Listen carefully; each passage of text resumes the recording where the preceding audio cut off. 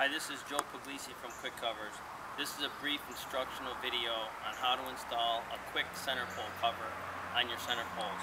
The first thing you need to do is put the loop of the rope and pulley assembly over the center pole before you set up the tent. Once you have the center pole in place where you want it, the next step is to remove the coupling from the hoop so that you can feed the cover on each side. You put it around the center pole and then you pull up enough material so that you can feed them onto each side of the hoop assembly. Once you have the covers fed onto each side of the hoop, it's time to reinstall the coupling onto the hoop.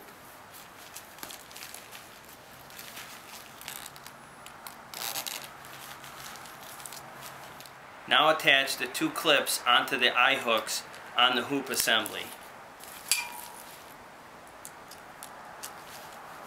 Next, hoist the two center pole covers up the pole by pulling on the rope assembly. Pull more material out of the box as you need it.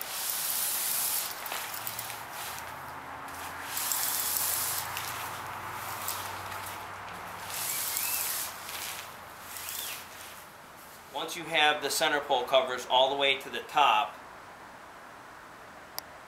it's time to tie the rope off onto the center pole itself.